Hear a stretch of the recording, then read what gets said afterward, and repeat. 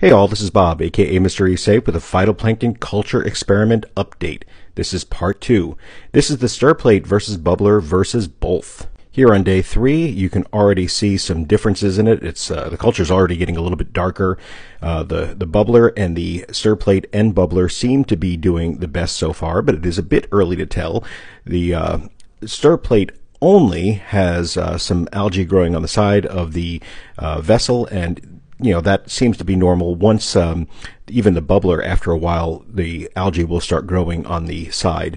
It just seems to be growing faster on the stir plate one. When I first started using the stir plate, I did not have the issue of the algae growing on the side. However, I've not been able to replicate that since last year.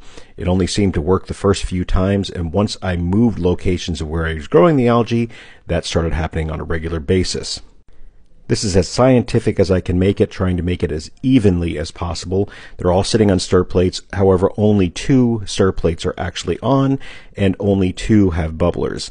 So again, one has a bubbler and a stir plate, one has just the bubbler, one has just the stir plate, and you can see visually a difference in the liquids already.